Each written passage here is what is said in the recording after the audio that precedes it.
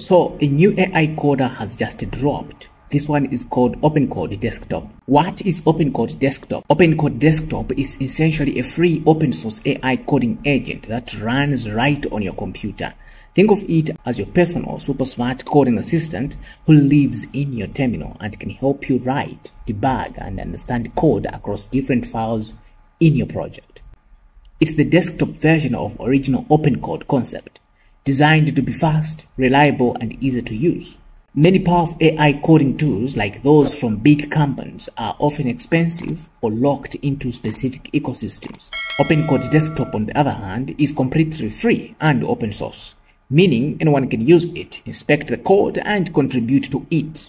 It's flexible. It lets you use whatever large language model you prefer, like free tier models for its brain. This combination of power, freedom, and zero cost is why it's a huge deal for anyone learning to code or just starting to use AI in the development workflow.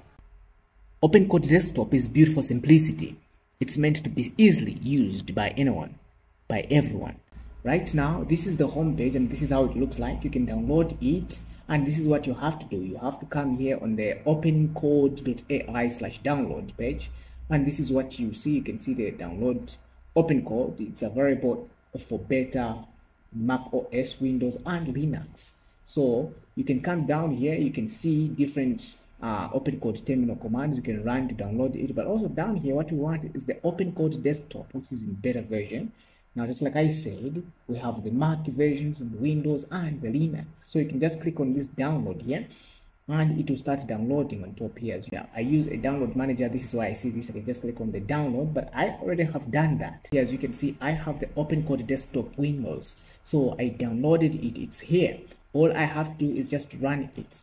So just double click on it to run it, and it will prompt me for this instruction. Just to install it, it's very easy. Just go through with every little prompt that it shows you here. Click on the next and add reinstall, blah blah blah. I've already done that already, and so all I'm going to do right now is just open it so you can see how it looks like. When you run it for the first time, it will ask you to select a model and input an API key. This is the brain the agent will use to understand your code requests.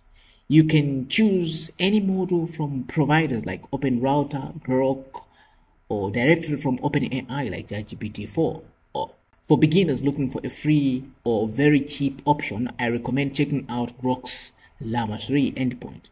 It's super fast, has generous rate limits, and just get a free API key from their site and you're good to go. Now let's talk about the interface. When OpenCode Desktop starts, you see a clean, organized terminal interface. A crucial feature is its ability to understand your entire project.